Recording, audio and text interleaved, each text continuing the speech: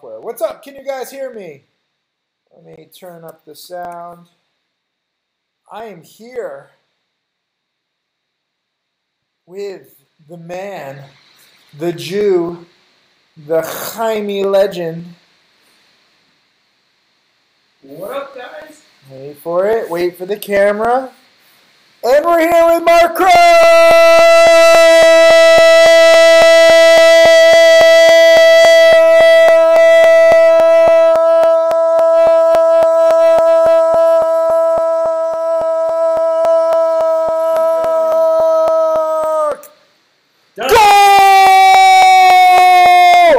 I just had to do it. But Mark Crook is here. It's not his birthday yet. Stop wishing him a birthday. What time were you born tomorrow? Do you know your time of birth? 2 o'clock in the afternoon? Yeah. Eastern? Or like Israel time? South African time. South Africa. So it might be your birthday right now. You don't even know. Yeah, it's too much math. Wait, 2 p.m.? You're born 2 p.m. tomorrow. 8 hours. It's his birthday tomorrow, but he was born in South Africa time, so I don't understand how this works. That's 10 o'clock at night. Wait, let's see what time it is right now. Hold up. 7 hours. South Africa time. We're not good at math. So right now, it's 11 p.m. on the 29th in South Africa. So it's 6 hours ahead of East Coast time. So you were born at roughly... Oh, yeah, minus.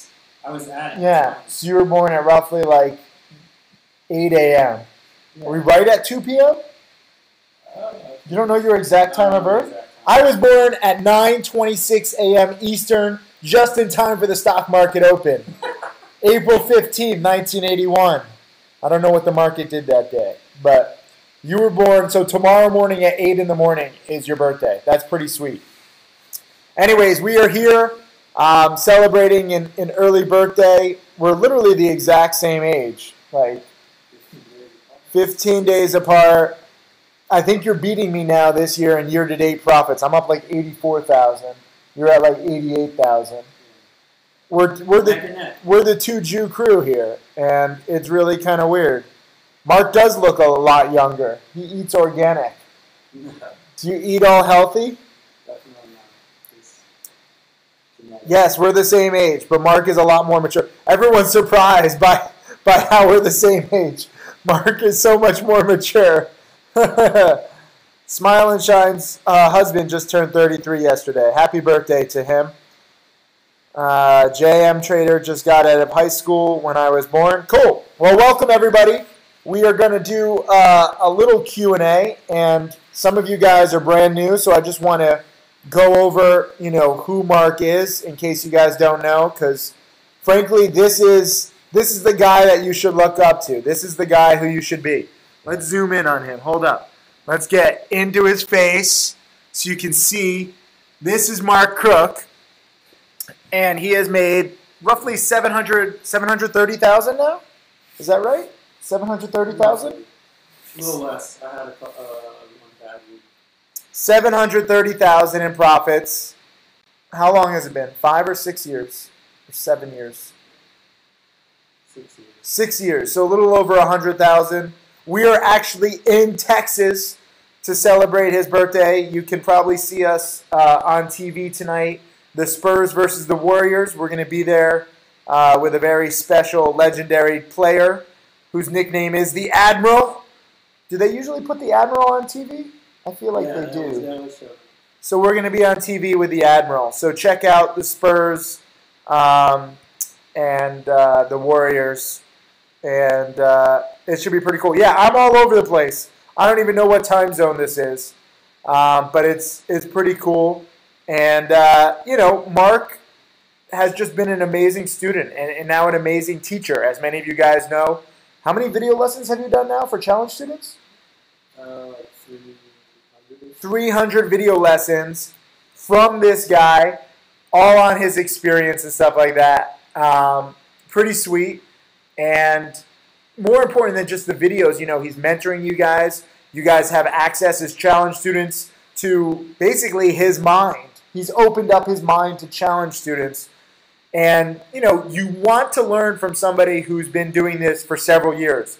There's a lot of newbies who have been, trading for 1, 2, 3, 4 years, and they don't know everything. And, Mark doesn't know everything, but at least he knows more. He's been experienced. He's been around. He's had losses. And it's good to learn from people who have, seen everything. Perhaps most importantly, he has watched all of my video lessons 3 to 4 times. And I wish that more of you guys were that dedicated. I don't know why you aren't. I know there's a lot of video lessons, but they're good for you. So, this guy says, go Rockets. Ooh, that's rough. We have Rockets fans. Rockets lost to the Golden State Warriors last night. The Rockets lost to the Warriors last night? And now the Spurs are going to crush the Warriors tonight? I think the Spurs are going to send them back. Harden is MVP, says Jackaroo. No. No, you're wrong. That would be Kawhi Leonard. All right, quick question. And this is a Q&A webinar. You have access to all of Mark's video lessons, and he does webinars, and he does trade alerts and awesome stuff. But this is a Q&A webinar, so throw out questions. We want to examine how, he left his cubicle job to make $700,000 on his way to making millions. But most importantly, rather than just worrying about $700,000 or $1 million, he has the life that, frankly, he's wanted and he's deserved. So he doesn't have to work in a cubicle. Did you have a boss that you used to hate? Yes. Just to make the vision complete. You had a boss that you used to hate? Yeah, absolutely. What was his name? What was his name? Michael? Michael? Michael was a dick? Yeah, he was an accountant. He was a dick. So Mark used to be an accountant, and he worked in a cubicle with this dick named Michael. And now he's free, living in Miami. Question is, how much did you get started with, and how did you get started? I started with roughly $50K. 50,000 he started with. So nothing small, but certainly. That is small. I knew that I had the flexibility and I had no real obligations, no debt, thank God, and I was in a good place, and I knew that, finding Tim Sykes on the internet was one of the greatest blessings that I, would eventually realize. So, always wanted to get into the stock market. Didn't have a damn clue what to do, and pretty much everything I know and everything that I practice in the markets really stems from Tim's,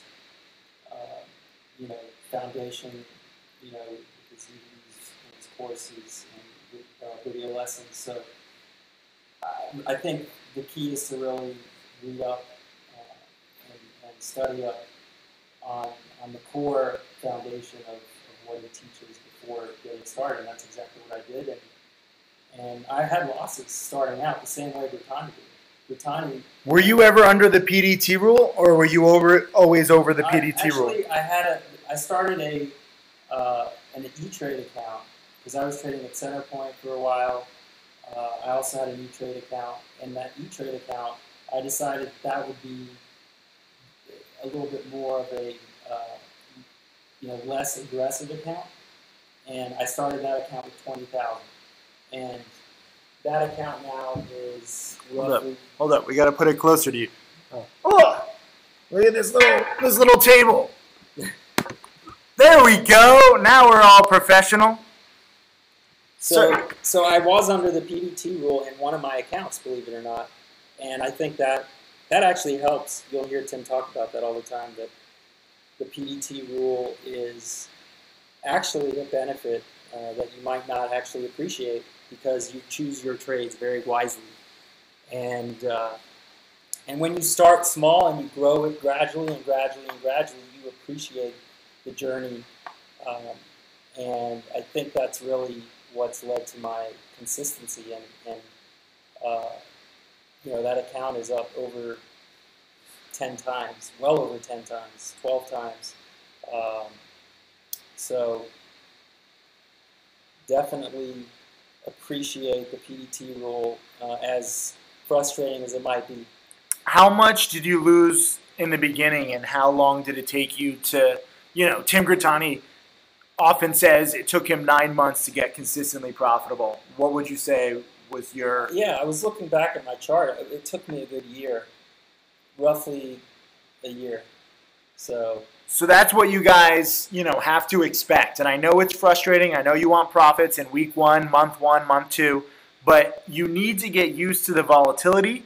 You have to learn how to take the meat of the move. Even to this day, when Mark makes 8,000 in a day, and we chat, and he's like, I could have made 15,000. And you have to get used to, if that's disappointment. But how many of you would like to make $8,000 in a day? Yes or no? Let's see you guys leave some comments. Just so you understand a little bit more. It helps when we see your comments too. Look at this. Every single person would like to make 8,000 except Joe Kelly, who's a dick, and he's trying to be sarcastic. Duck said no? That's not Ducks. Oh, that's Duxy. Is Ducks Duxy? Did he change his username? For the rest of you guys, $8,000 in a day is damn good. I mean, I wasn't making $8,000 in a month as an accountant, so... And you hated it. Put it all in perspective. But you also hated it, too. This is enjoyable. You can take a day off. There's no days off as an accountant, especially in February, March, April. Yeah. I mean, I almost don't want to take days off. I was trading on the plane this morning, leaving from Miami, shorting the spike of what was it? DFFN. DFFN. I tried to dip by. And this is an important lesson. So Mark, is much more cynical than me. And, he really likes short selling a lot. And I used to like short selling a lot, but I've kind of adapted because A, it's scary right now. B, as a teacher, I see what you guys like and what you don't like. And even when I have the perfect short sell, almost nobody understands it. Almost nobody gets it. So I want to be the best teacher. And frankly, I think when you guys have small accounts, not necessarily, 700,000 or 500,000 or $1 million, but when you have small accounts, you really shouldn't be short selling with a $3,000 account because there's just not good risk reward. And you can very easily lose a $3,000 account, especially in this market, shorting some of these absolute junk companies, but you short them too soon. And so I think the risk reward right now, especially for people with small accounts, on plays like DFFN, where you can lock in 20, 30, 40% upside within an hour on the long side. Do you agree with that? Oh, no doubt about it. I've said this many times. I did a video a couple mornings ago, and I said that HTGM, if you really study the big spikers, the low float opportunities are absolutely incredible in this market, and HTGM certainly doesn't come around often, but when it's basing and holding green in the I believe it was the high 2s and low 3s, you're buying that breakout, and that thing just shoots up $1 a share, up almost 50% in less than 30 minutes. So if you recognize these patterns for low floaters, especially on day one, DFFN day one, no problem buying it. Day two, it fizzled out. But if you're focusing on day one, low float runners that have the ability to spike, especially in this market, you can grow your accounts incredibly quickly. And that's not with even playing it aggressively. So JP Bruckner says he misses a lot of opportunities right in front of his eyes because he's not so sure about the play, even though he's happy because he recognizes the opportunities. And my answer to you guys on that, I get that a lot, is it's tough to, first of all, trade perfectly, catch the exact bottom or to short the exact top. But you have to witness a lot of this stuff. You have to see in real time, how these stocks spike, how these stocks drop, and that's part of your education. And it's very good that a lot of you guys are beginning to recognize the signs. I only spotted the morning panic the other day on EMMD because a dozen people in the chat room was like, here's EMMD again. But, I knew to buy when it couldn't really break $3 a share, while many people who spotted it were waiting for a bigger crash. So it's a multi-step process. You have to recognize the patterns, you have to learn to execute them, and you have to learn that, you're not going to time them perfectly. I made $2,000 on an EMMD.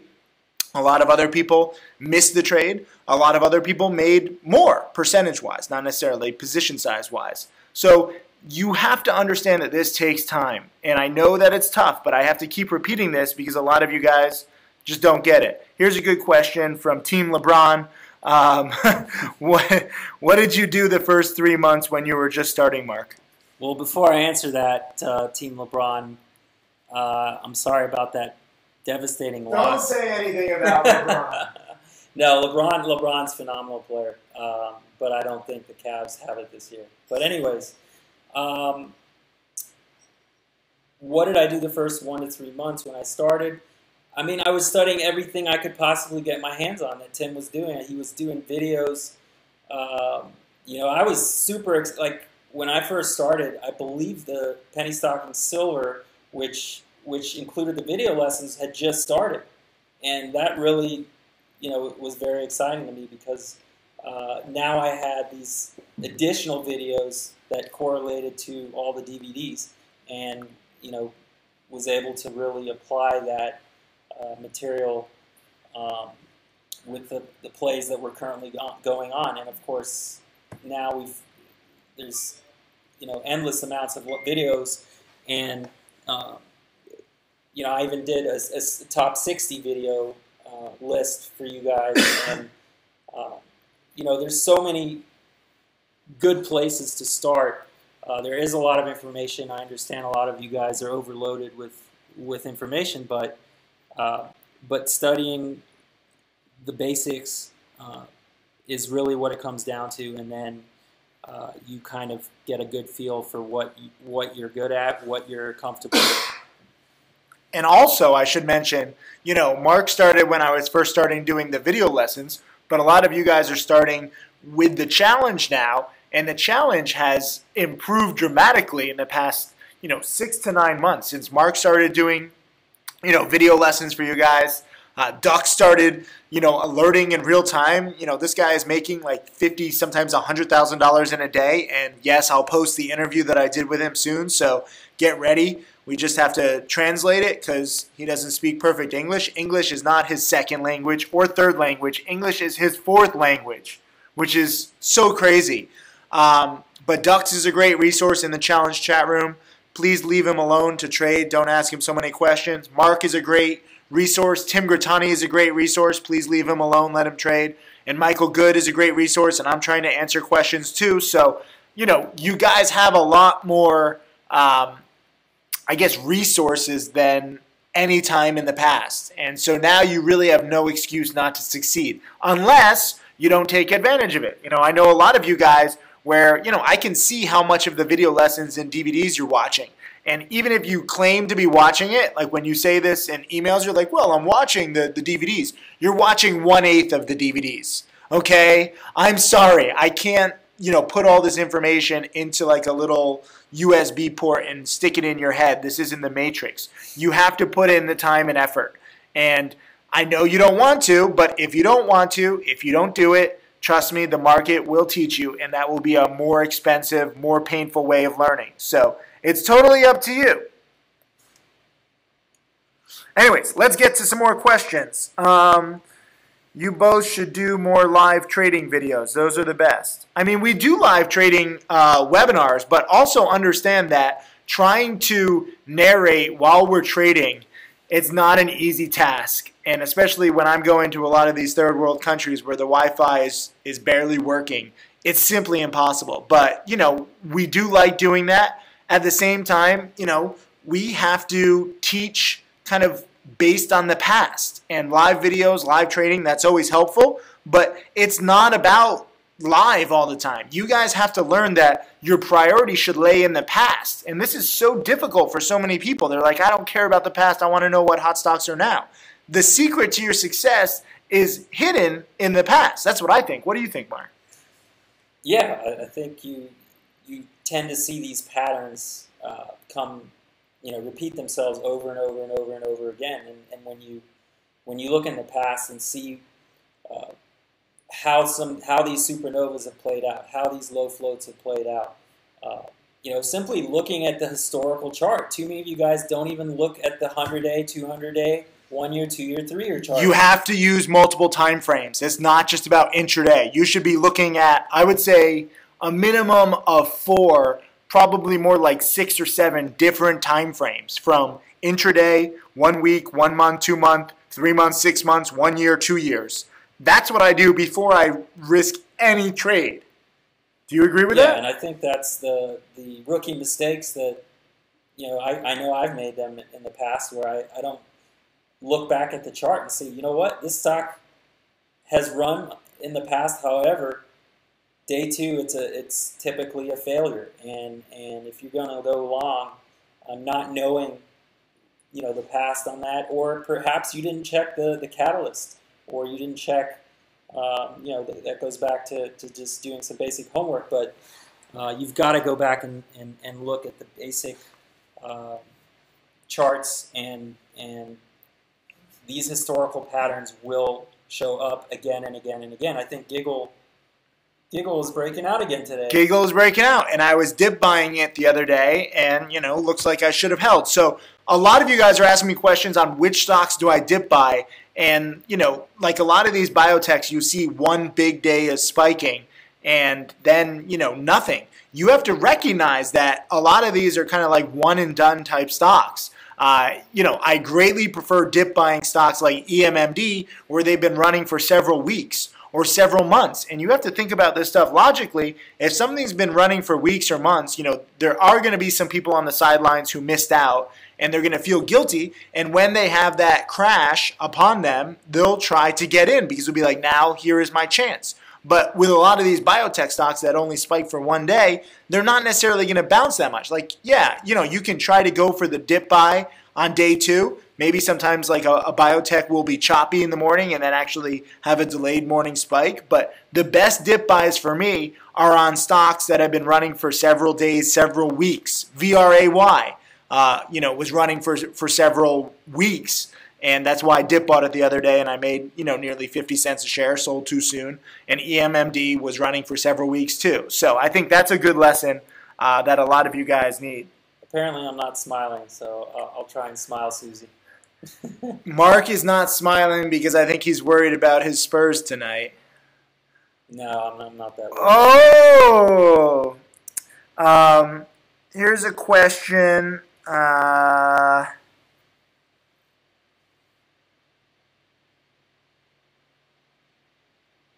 No, that question doesn't make sense.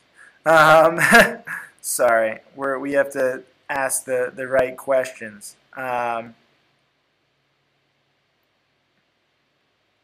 This is a good question. How do you avoid burnout when you study a lot but still don't get results? Great question. I think what I'm finding with a lot of students, they're not really identifying their mistakes. And you feel like you're burning out, but you're actually not really digging deep enough to figure out what you're doing wrong. And those results those results can certainly take time as a new trader, regardless. But documenting everything and really goes a long way. And all of you guys, that even if you're paper trading, whether it's paper trading or putting your hard-earned money into the market, you've got to figure out what you're doing wrong, what you're doing right. And what I'm finding is that a lot of you guys, based on the watch list that I'm reviewing, are not focusing on the right setups, and they're not even setups that are remotely close to what you should be looking for. So that means you're not studying enough, and it's not rocket science, as you'll hear Tim say. I mean, you've got to look for volatility, stocks that can spike 50 cents or $1 a share in a day or two, not in 5 days or 10 days, but in a day or two. So you're going to be frustrated if you're not focusing on the right setups, the volatile plays, and we've had just countless ones: DFFN, HTGM, CDIO, PULM. The list goes on and on. VRAY, CGIX. I'm starting to learn my tickers a little better than I used to, actually. So, I think that there are students at both ends of the spectrum where some students don't study enough. Some students study a lot and they do burn out. I don't want you to burn out. I have to, kind of remind you and to give you the proper perspective, because it's very easy to, just have one vision of how this is going to be. And when that vision doesn't, play out in reality, you get disappointed. So let me be the first to tell you and remind you that you're not going to make $1 million all at once. You can't cheat your way to success. All of the studying, all the frustration, all the dedication, all the sacrifice, it does work, but it takes time. And you need to have the proper perspective, because if you expect immediate success, like, oh, I'll study all weekend and then I'll just get it all and I'll know everything, on that Monday, you will inevitably be disappointed.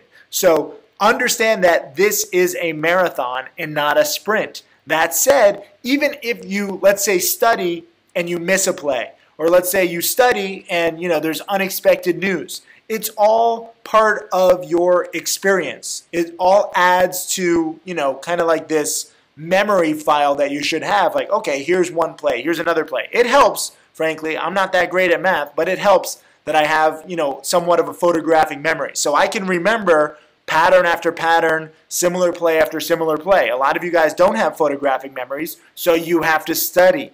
You should have an entire catalog of different patterns and memories that worked out well, that didn't work out well, that you witnessed, that you traded well, that you didn't trade well, and it all adds to your education. You need trades that don't go well, okay? That's part of your resume. You need trades that do go well. You cannot skip a part here. You can't just have all trades that do well. Your education will not be complete. So while you get discouraged from studying when you lose, you shouldn't, because the losses are part of the journey. And the losses are actually better educators than your gains. I know that many of you guys, if you make $100 in a day, you get really encouraged. And you say, hey, I love this. I made $100. I want to study more. Versus if you lose $100, you're like, I hate this game. I don't want to study ever again. That is, the mindset of a child. Okay? Whether you make or lose $100, it doesn't matter. If you become one of my mastery students and you come learn in Miami, I've given out $100 bills to people. And I say, it doesn't fucking matter whether you make or lose $100 on the day. It's all part of your education.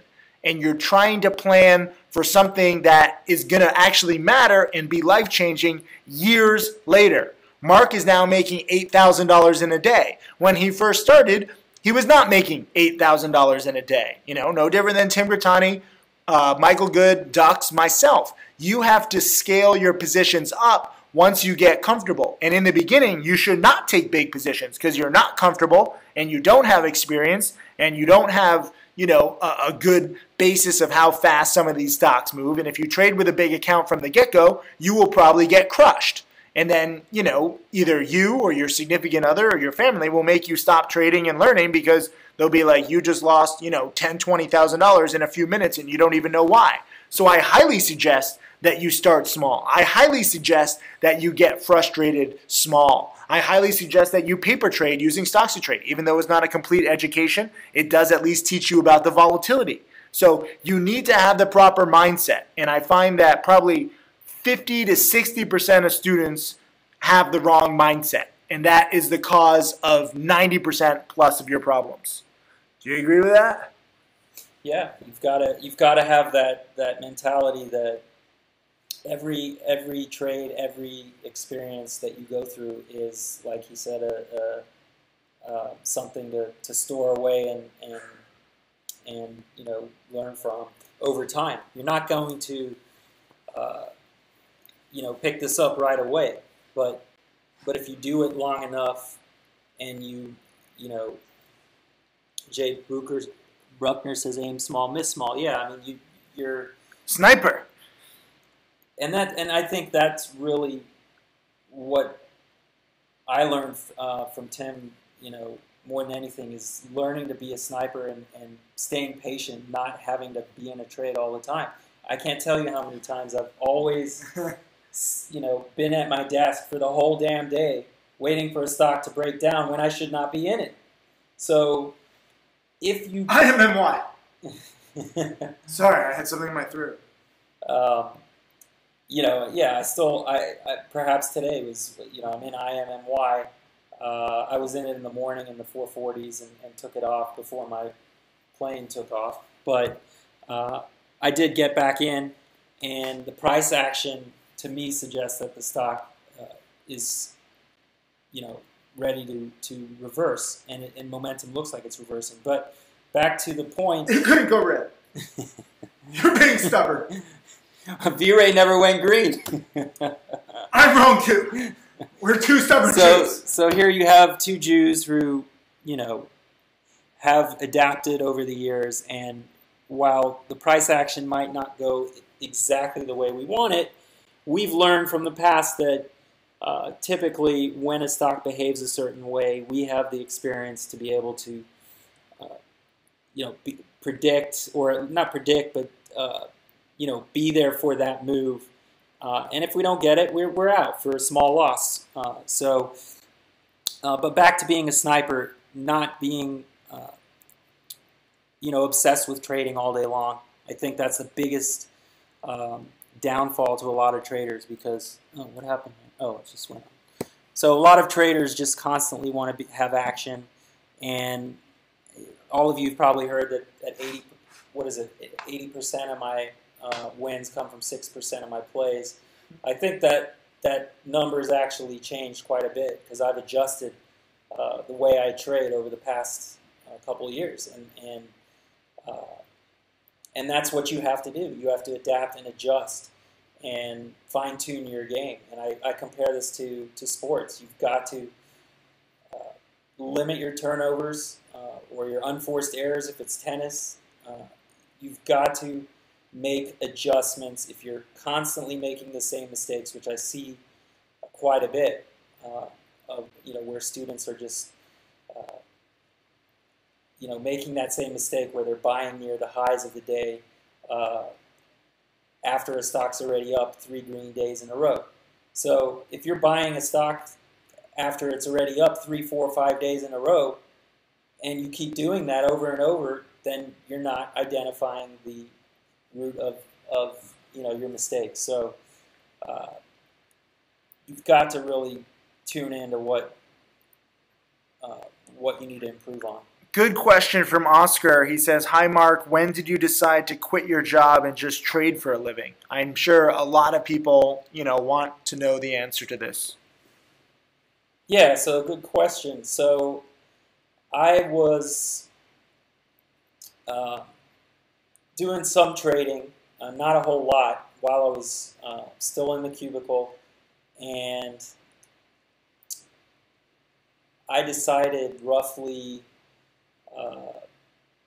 I believe it was it was maybe 5 months after I had started that, you know, I was canning the job and transitioning to trading full time. Now, remember, I had a safety net.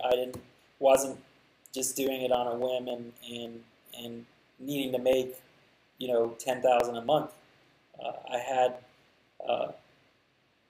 the wherewithal. So the key is if you're working, use those extra hours at night to study and you know, tune into the market as much as you can.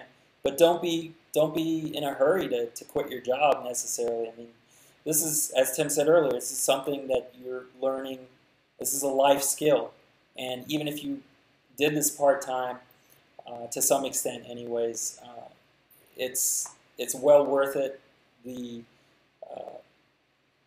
long-term benefits just from understanding how this all works is, you know, goes a long way. So Genius looks like he quit his job 2 weeks ago.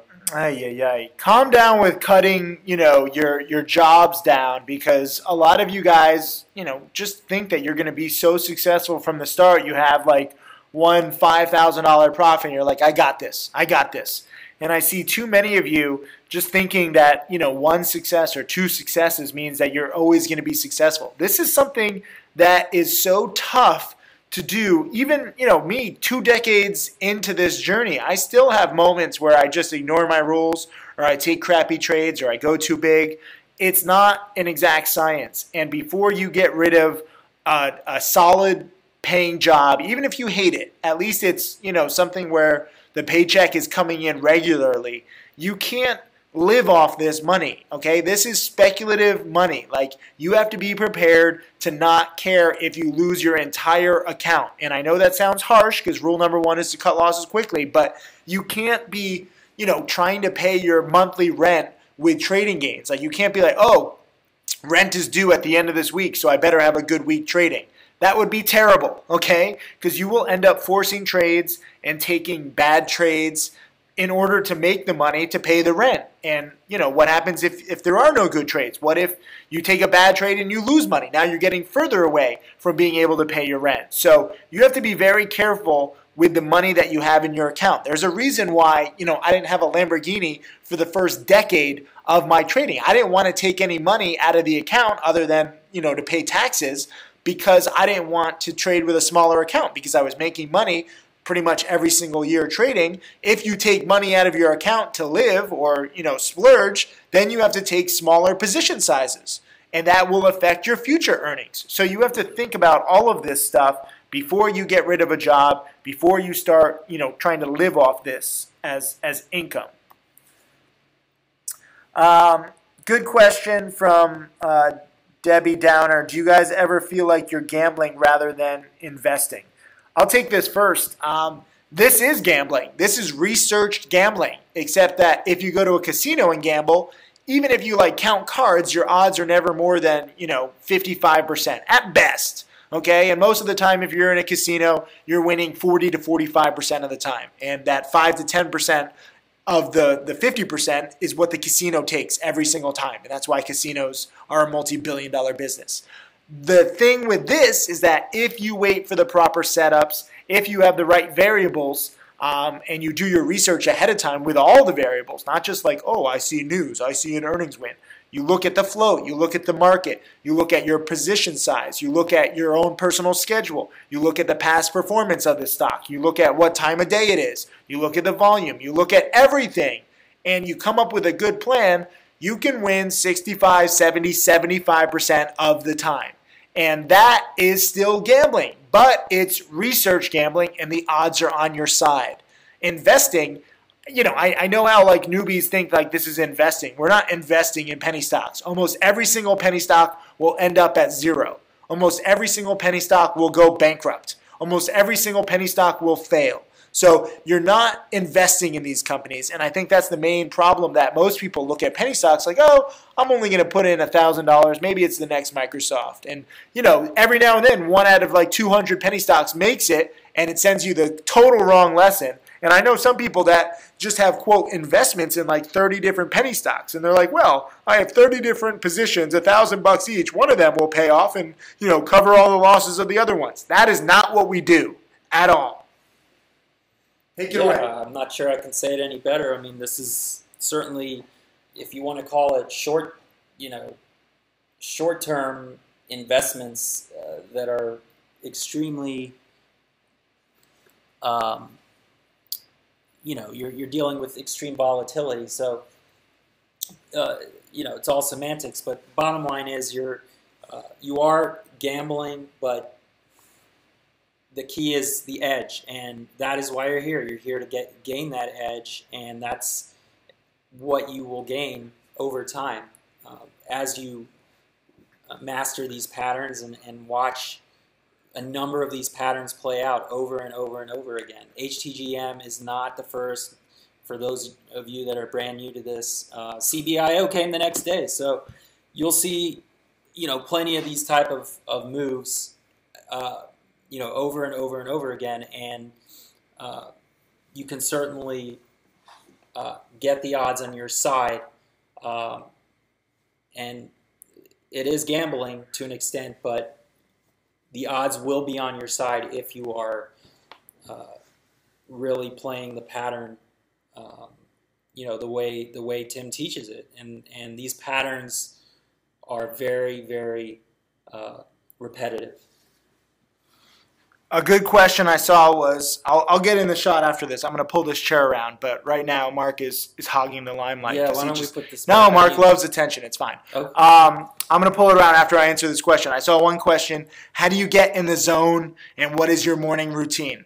I think the two are related because my morning routine, no matter, well, depending on where I am, depending on what time zone, but the morning for the U.S. stock market, because I'm always trading the U.S. stock market. So before the market open, I'm always looking at the stocks on my watch list from the previous night, and I'm looking at pre-market big percent winners. I'm trying to see what stocks are in play, what stocks fit my pattern. And I get, quote, in the zone when there's a play that fits my patterns to a T. Last week, you might have seen I was kind of sloppy trading. I was over trading. I was down a little heading into Friday. I didn't have a good morning, and I was kind of pissed. And I was like, well, I'm going to study, my penny stocking part 2 and how to make millions DVDs over the weekend, and I'll get more disciplined. And then I got in the zone real quick when EMMD panicked perfectly from 4 to 2, and I recognized it as one of my best, most reliable patterns. And I took it, and it wiped away all my small losses, and I felt amazing going into the weekend. So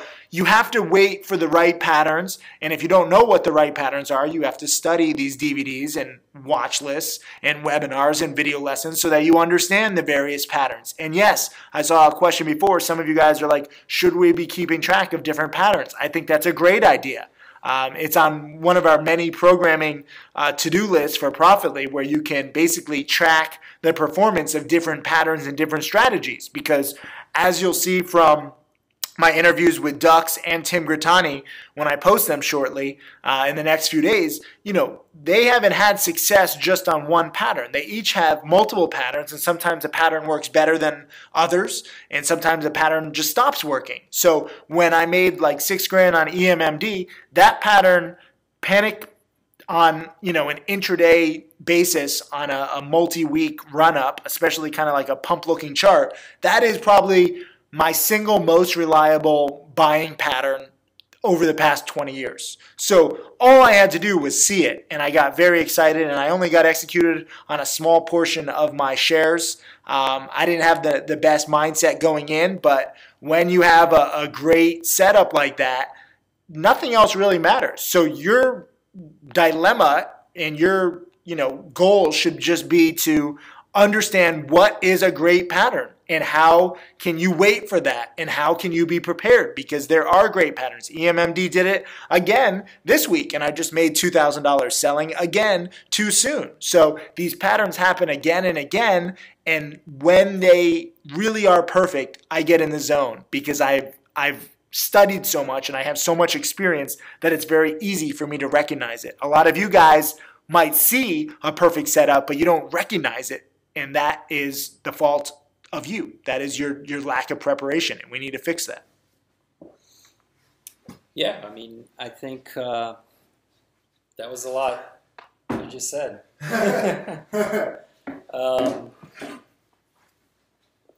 I think too many of you guys are just not limiting, prioritizing which plays are the best to focus on. And if you can focus the 2 or 3 best plays every morning as part of your everyday routine, then that's going to keep all the noise and the distraction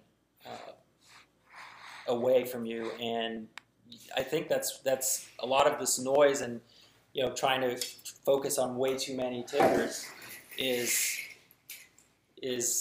distracting your concentration and your focus. So I'll leave it at that.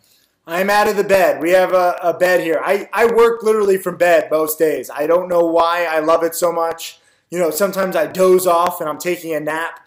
Like, I just love it. And you have to speak up a little bit because now we move the computer back a little bit. But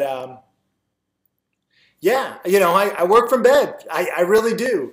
I can't help it. I know that I should have an office. I know I should have like multi-screen monitors, but I think I like working from bed just as a giant fuck you to the whole office world where no one can work from bed, ever. Did you ever work from bed when you were working as an accountant? Not even close. No. So I enjoy my bed. I do need more exercise though. Let's see. Good question from Saad. How do you guys handle fear? Mark, you want to take that? Yeah, I mean, fear is a part of this game, and the only way to manage your fear is to manage your position size. If you take position size and you're not comfortable in the trade, and you're clearly scared of losing too much money, that means you're taking too much size.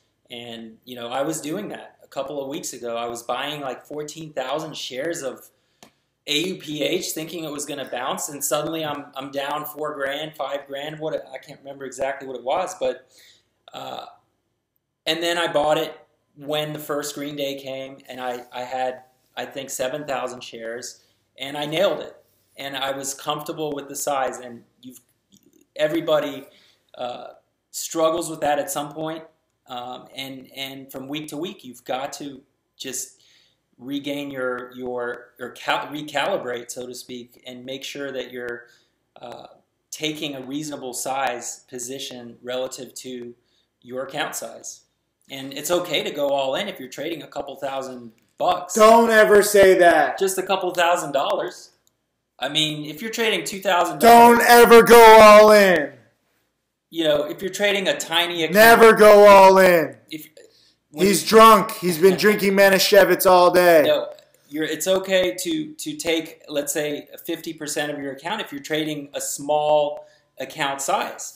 Now, I would never advise going all in on a as you grow your account, a bigger account. But how about never go all in at all? These people don't know the rules. Okay. Well, don't go all in. Never go all in. None of you guys are good enough. Even Ducks, who's now making all this money, he should never go all in because you don't know what could happen. And I don't want you guys blowing up. So this is my little warning to you. As for fear, I think you should overcome it. I used to be afraid of heights. I went skydiving twice. I got sinus infections twice. But I'm not afraid of heights anymore. I'm just afraid of sinus infections. So I transferred my fear to something different. You guys don't have to be afraid of trading. This is why stocks to trade and paper trading is so good. You can practice. Obviously, you don't get the full education. You don't get the emotional kind of experience. But at least, you do learn how to deal with the volatility. And you see how fast these stocks move. A lot of you guys aren't prepared for how fast this stuff moves. No different than this chat room. So 50% of your account, again, if it's like a perfect play, I don't mind that. But like I'm long VRAY overnight, I wouldn't go big on that. That was like a speculative play that I thought that it could go green. Now that it couldn't go green, I'm down like 10 cents. Should I cut losses? Probably. But it might spike so fast tomorrow. And I'm still comfortable with it because I have a small, puny, tiny position size. It's very different when you're taking a big position size on a speculative stock. So you have to understand what kind of pattern it is and how to adapt. Yeah, I think that I have to go to the bathroom. I have to pee real quick. Hold on. For it. You take it. So I think that's very relevant what Tim was just saying, because you certainly will be fearful when you first start. I mean, losing money is never fun. But understanding, and Ducks just really laid it out here in the chat. He said account below $3,000. I mean, you can put a good percentage, not necessarily all in, but you can certainly put a good percentage of your account when the pattern is right. In HTGM, the pattern was right.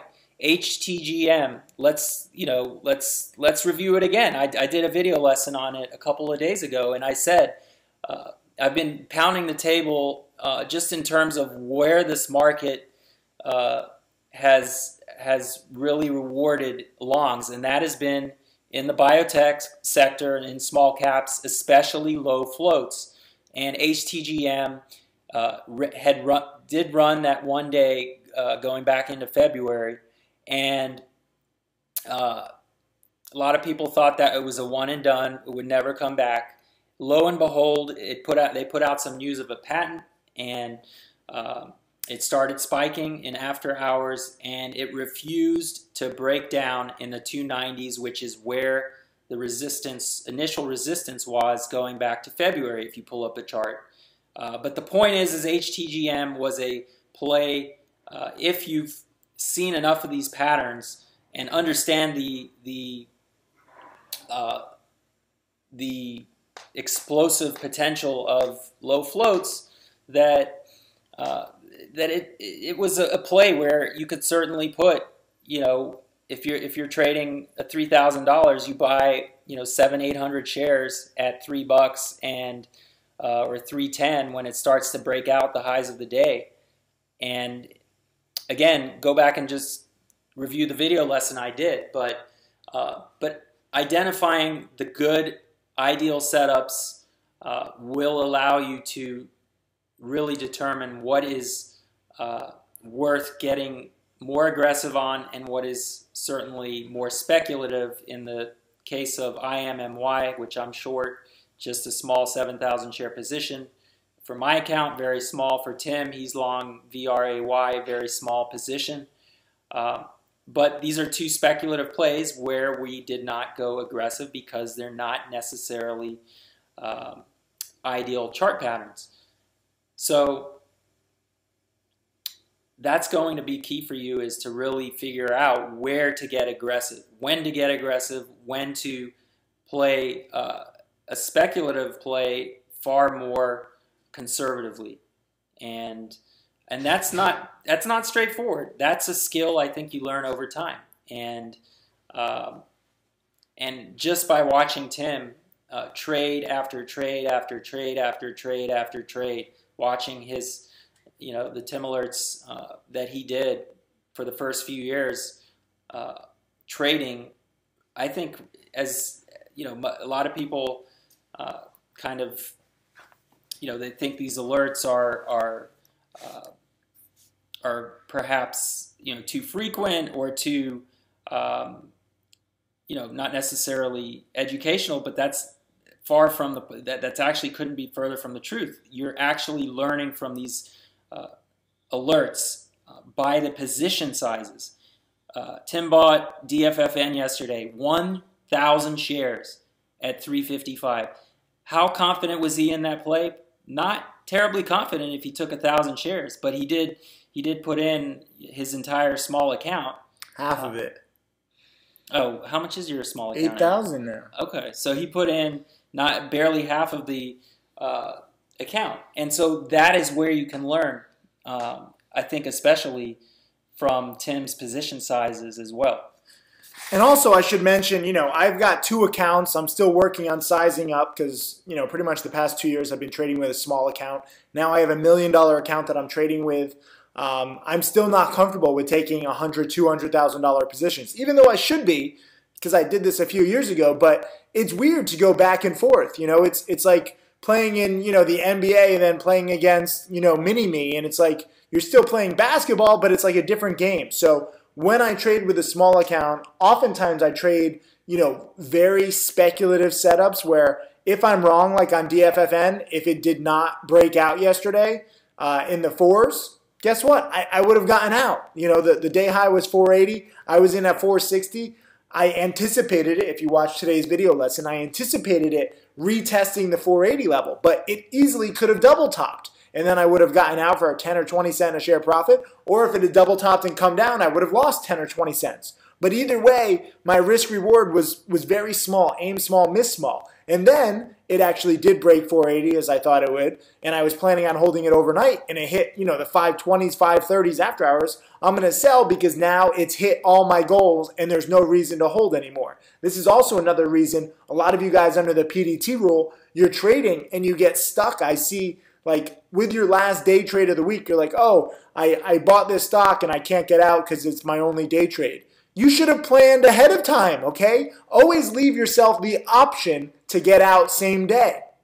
I don't ever want to see you guys being like stuck in a play because even if it double tops or even if it doesn't do exactly what you want, you have to stay in it just so that it doesn't count as a day trade. Poor planning on your part, Okay? If you really want to have more day trades, which I don't think you even need with a small account, but if you do, you can have 2 different accounts. Open up an account at Scottrade, open up an account at E-Trade, put $2,000 in each. Now you have 6 day trades per week. You really don't need to trade that much. DFFN was, I think, my first play in March, or like my second play with my small account. That's it. In my small account, I started the year with 5,000. It's up to nearly 9,000 after 3 months. And nothing huge at all. But when you can make a few $100s on a trade like DFFN, I like being able to show that. So you don't need to avoid the PDT rule. You don't need to trade that much. How do you avoid the PDT rule? You don't fucking trade that much. You hold a play overnight. You don't take as many trades. You practice paper trading. Some of you guys think that you have to like make $20 here and $10 here and $5 here and then it adds up to millions over time. That's not the right way, okay? You might make $20, but that should never have been your goal, okay? DFFN, I'm making nearly $1,000 on a $4,000 position. Those are the kinds of plays that you should be trading when you have a small account. Let's see. How do you control your greed when you get out in the stock too soon, and if you held longer, you could have made more? Okay, I get this question a lot, where a lot of the time I exit too soon on EMMD. I just had my best trade of the year, of the past year. I had my best short-term trade, and I took 1/3 of the profits. I made roughly 6,000. I could have made 18,000 had I held like another hour or so. How do I deal with it? I don't fucking care, okay? I made my money. I went in with a plan. I stuck to the plan. It was a good trade. Even if I had a loss, I stuck to the plan and I cut my losses if the play doesn't work out. Guess what? That is how you solidly trade. You stick to your plan. You create a plan and you stick to it. If you change the plan, if you don't stick to it, it's a very slippery slope. And sometimes, yes, you will capture more of the profits. You know, oftentimes I get out of stocks too early and I could have big profits. But when that happens, I simply adjust my plan for the next time. I don't throw out the plan altogether. It's not either or. This isn't Vegas where you have to double your money or put it all on black or red. There's many different adjustments you can make. If I sell too soon one time, I'm going to try and hold it a little longer the next time. If I cut losses quickly and I was right to cut losses quickly, I'm going to cut losses quickly the next time because I can see how the stock does after I get out. And I use that knowledge and I adapt and I adapt and I refine and I refine and I optimize. But I see a lot of you guys sticking to your plan and you get out, maybe for losses, and then the stock does what you want and you're like, I should never have gotten out. And you start questioning your plan and you stop cutting losses quickly. That is wrong. There's a right way to make money and there's a wrong way to make money. If you ignore your plans, if you ignore strategy and you make money, that is the wrong way. Again, I know that you're encouraged when you make money because you don't want to pay attention. Many of you guys don't care if you make money the wrong way. You just want to make money. I'm trying to change your life, but you need to pay attention. If you develop bad habits in the beginning, it will catch up to you in the end, and that will be your end. Okay, Tim Grittani was very successful in the beginning, but he also developed quite a few bad habits, and that hurt him for nearly a year, as you'll hear when we post his, we did like an hour-long interview. So I don't want you developing bad habits. You cannot judge your success solely based on your profits and losses in the beginning. Judge your success as a student based on your habits and your discipline and how disciplined you are. Again, the money that you make or lose in the beginning won't change your life in the end. But the habits you learn and develop will. That's my answer. What's your answer? Yeah, I think, that's how we teach our children, right?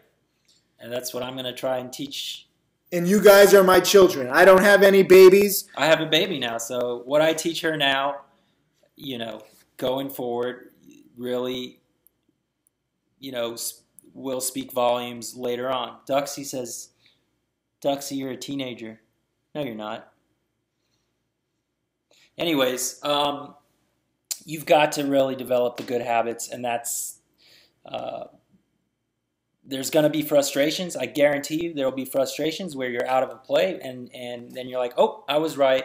But if you have the right discipline, over time you will definitely succeed in the long run. So, and that's why I'm having as much success as I'm over the past year and a half. I mean, I've been doing this for so long already, and I'm not ashamed that I I'm taking several years to really master this.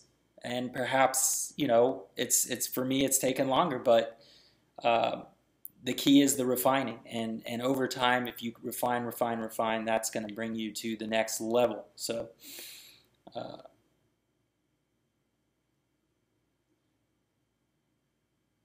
I think we got to go, man.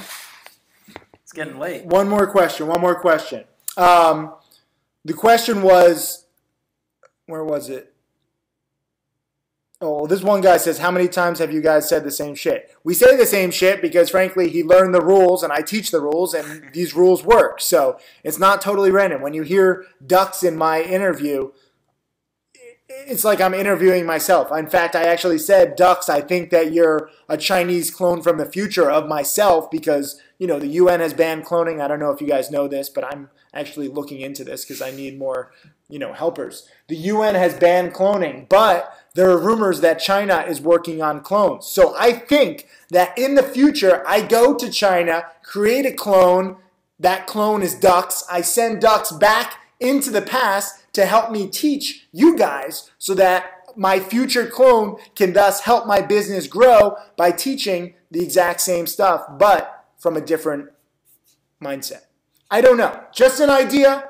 I have no proof of this. This is just my imagination talking, but I really do believe that Ducks is my Chinese clone. Just throwing that out there in case I am right. It wouldn't surprise me if, like, in 5 years, and he comes out and he's like, you know what, Tim, you're right. Like, time travel and cloning is possible in 2087. I am your Chinese clone. I will be like, I knew it. March 29, 2017, I gave a webinar. I was right. Exactly, like Terminator, but the Timinator. Yes, it makes sense. I'll be back, but in a Chinese accent, which I cannot do. IBZ says, how do I start knowing the patterns? What DVDs do I watch? As a challenge student, you guys get a syllabus of what DVDs and what order to watch them. Mark created this syllabus. Mark has also created a quiz, which I have to review. I'm sorry. Oh, yes. I haven't had time for that yet. But you guys just have to email admin@timothysykes.com for all the information that you need. We'll give you guidance, okay? I've hired a lot of people to help you.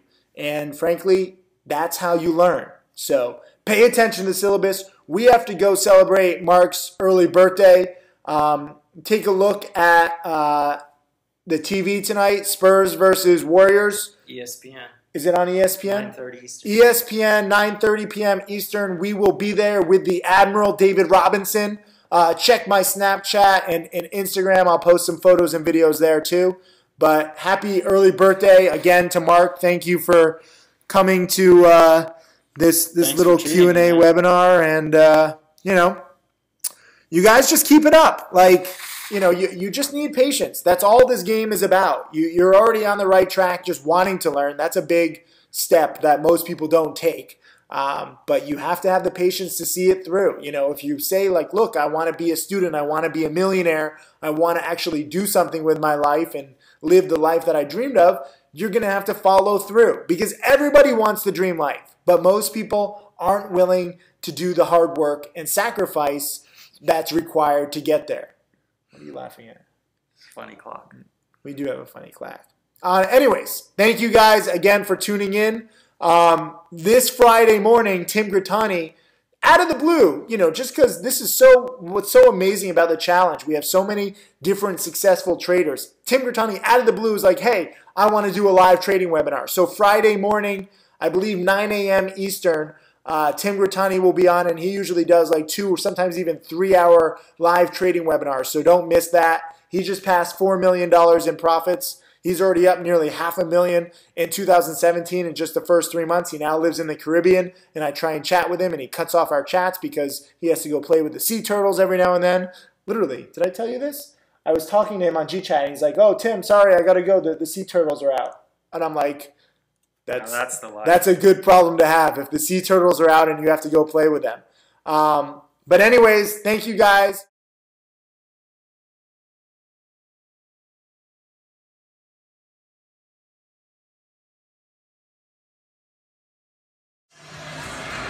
What's up? Tim Sykes here. Courtside, Spurs versus Warriors. With Mark Crook. Woo! We haven't been to a game in a while. A few years ago when you passed, I think you were at like 200,000 in profits or something. I think you were at 150,000 in profits. And now you're over 700,000 in profits. And you look the exact same. But your life is not the same. How is life different now? Dude, everything's changed since I got to Miami, man. Ever since I came to Miami. What's happened? What did Miami do? It's been pretty amazing. I got married, man. I have a child now. I'm sitting courtside. Life is pretty fucking sweet. Don't swear. Come on, you have a kid. Oh, okay. It's all right. We're here. It's cool. We just had dinner with David Robinson, the man. I'll post that video too. Mark and I are having a great talk with him, and he just had some great words of wisdom that I wanted him to pass down to you. What do you got to say, David, to my students? You tell me. Oh, are you recording now? Yeah, we're recording. I see. All right. Well, hey, I'm David Robinson, and all you Tim students out there, I just wanted to say, keep working hard. Nothing's easy, but your dedication, your focus is going to take you places you cannot even imagine, right? So you may have a thought, but don't worry about your dreams. You're going to surpass your dreams. Just keep working. And consistency. Never give up, right? No days off. Well, you can take 1 or 2 days. Oh my God, David, you're killing me. Well, I use the hashtag no days off. No days off. Okay, go with that then. Yes. It's finding the right balance in your life, right? You got family. You don't want to miss out on your kids or your wife, but at the same time, you got to be dedicated to your subject. So just stay focused, man, and try not to get anything out of perspective. Don't burn out. I actually missed my college graduation for a stock trade, so learn from my mistake. Don't do that. Go to your college graduation. That's funny. I don't have your kids' games. I don't have the balance that I need to listen to you gotta too. have balance. That's not. No success is worth anything if you don't have someone to share it with. So make sure that you don't miss out on the other important things in life. Thank you for sharing everything, and congrats on all your success and for remaining so humble. Yeah, all right. Appreciate that. Just amazing. Thanks, man. We got a little better seats than him. He's so gracious, he wouldn't even allow us to sit in worse seats than him. I don't know what's going on here, but courtside NBA is pretty freaking sweet. Get here, get inspired. It ain't cheap, it ain't easy. Getting to 700,000 in profits like this man. Happy birthday tomorrow, by the way. Thank you, man. Mark Crook's birthday. Many of you challenge students. Mark has been mentoring you guys.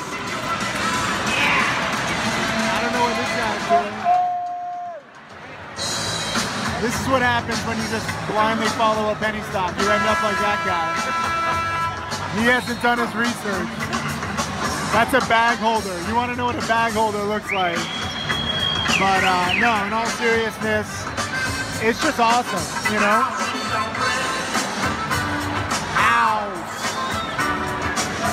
It's totally different. Go through my videos, you can see when I sat courtside next to Spike Lee. This guy is the best. Leonard, Gasol's about to shoot. Curry's right there. Freaking awesome game. 48-45. There's already been a 23-point comeback. Check this out. Oh! Wait till you see the action. They're going to go to the other side first, but then they're going to come back here and you're going to see the action. You got to sit courtside. I know that stadium is big. There's a lot of people all over the place. Maybe you're watching it on TV. But courtside, it's just different. Defense! Wait for them to come back. Give me a few seconds. Even now, it's pretty cool. Oh! I'm glad they did that, so they can come back in. Yes, Leonard! Yes! Go Kawhi! Look at this. Get inspiration. I didn't plan that. Here's the action I'm talking about. Here we go. Here we go. Oh, oh.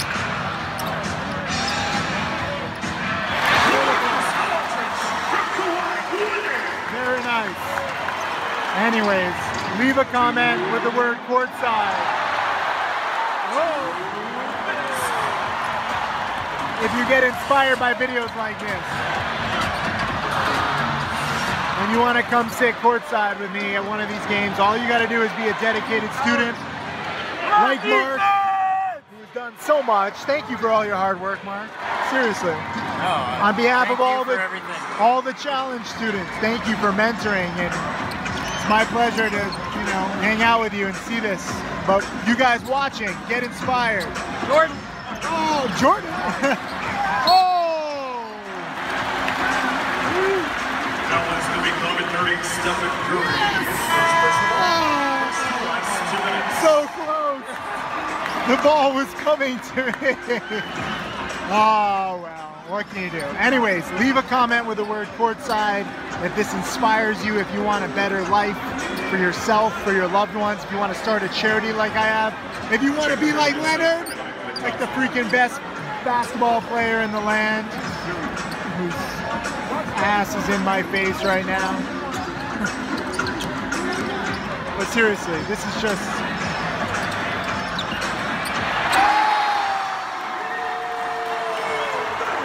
It's just beautiful. Whoa! And Thompson answers it right back. It's beautiful because this is competition and inspiration. And Ginobili, Mark met Ginobili. This is his favorite player.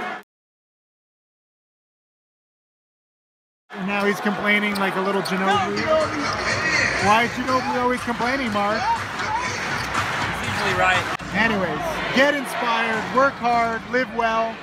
I'll post the video of, oh my God, Curry. I'll post a video of David Robinson's tips too. He had some good tips. Mark and I just had dinner with him.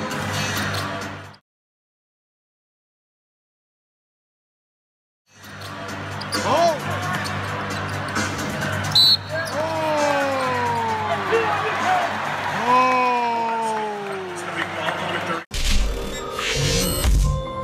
My name is Tim Sykes, and I teach people to trade stocks. I am a self-made multimillionaire. So this is the ideal trade that I'm going to talk about. I want you guys to understand every single aspect of this trade.